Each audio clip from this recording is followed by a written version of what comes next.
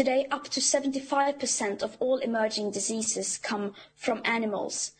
And as we are cutting down forests and destroying habitats, we are creating the ideal conditions for diseases to spill over from one animal to another and then to us.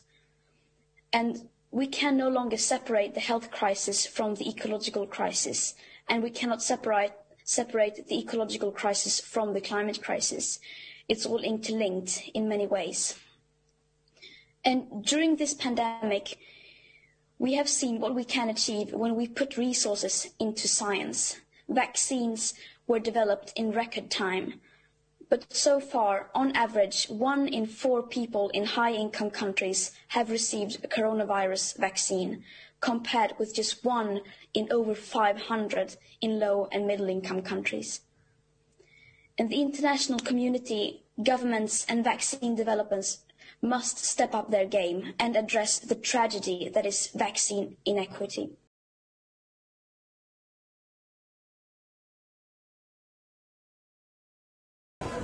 You can shove your climate crisis up your arse. You can shove your climate crisis up your arse.